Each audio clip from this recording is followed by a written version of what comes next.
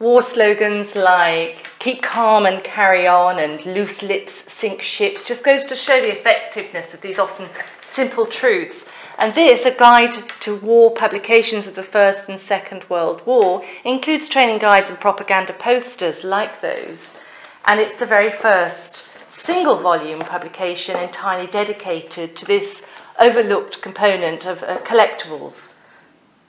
It reproduces hundreds and hundreds of them, and many which are still in first-class condition can command prohibitively high prices.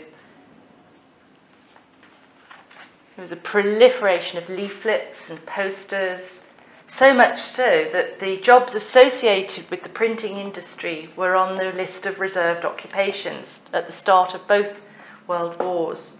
Soldiers were bombarded with field regulations, airmen with updates on airborne warning systems, and radio in the Navy with enemy aircraft and submarine recognition charts and the operation of ever-evolving weaponry. The public had to know many things and about the war effort and the eventual consequences and eventualities. Instruction on the Lewis automatic machine gun. An extraordinary publication.